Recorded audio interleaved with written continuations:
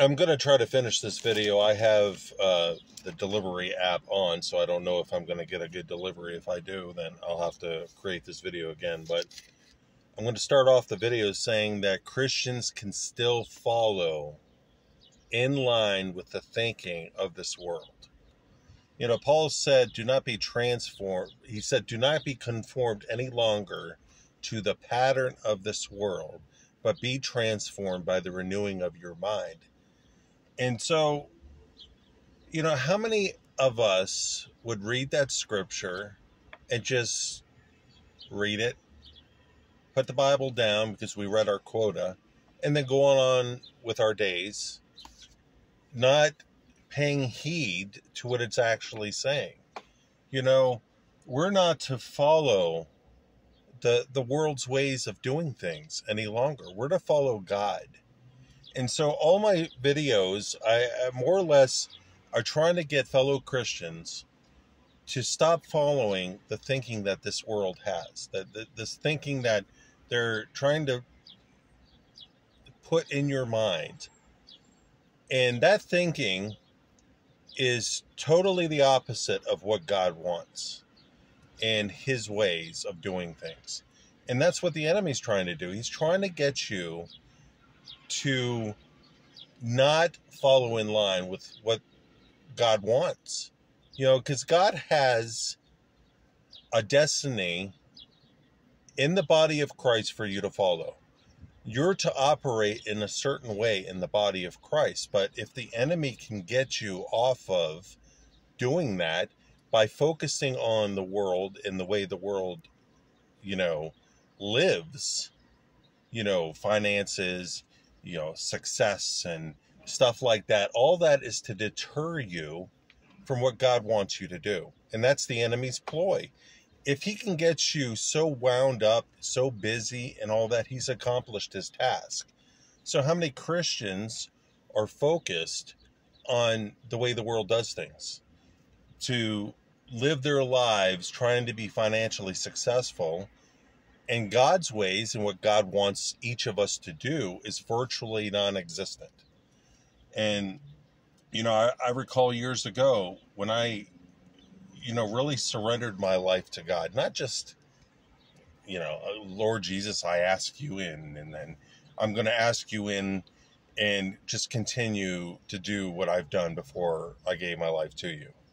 You know, there's many Christians that, you know, say that they're Christians, but, you know, they sleep around or do this. But there's a lot of Christians out there that genuinely follow God, but they're still following the world's thinking in such a way that, you know, they don't know what God wants of them. And so that's what I'm trying to do in these videos, is really help you see if whether or not you're following God truly or you're following the way the world does things. And so, you know, have you conformed to this world? Have you actually renewed your mind? And those things are what living sacrifices do. You know, living sacrifices, their purpose is to die. We die daily. Jesus said, if you don't pick up your cross and follow me, you're not worthy of me. He said, pick up our crosses and follow me. You know, what's the purpose of the cross? Well, Jesus died on it. So we're to die daily. And I think it was Paul that said, I die daily. We have to do that. We have to die to what we want to do in this world and live for God. You know, so, you know, there is so much in the fact of not conforming to this world, not conforming to the pattern of this world. You know, this world has a pattern that Mammon wants you to follow. But we have not really asked God, you know, what pattern am I following? You know, how am I following the world, God? You know, sitting down and waiting on him. You know, that's what we have to do. Lord, you know, with a pen and paper, Lord, how am I following this world? And I'm sure God would speak to us, letting us know in what way we're following this world, what thinking we have that does not line up with who we are as children of God, you know? In 2008, when I surrendered to him, it wasn't like I had said at the beginning where I just asked him in my heart. You know, a lot of Christians, well, a lot of people do that, and they still do what they do. You know, they have no intention whatsoever of living for God. They live for themselves. You know, they'll pick up the Bible, read a couple of verses, you know, completely oblivious to God's ways of doing things. If we have not read the Bible cover to cover, we're not going to know God's ways. You know, it just doesn't take reading it one time through.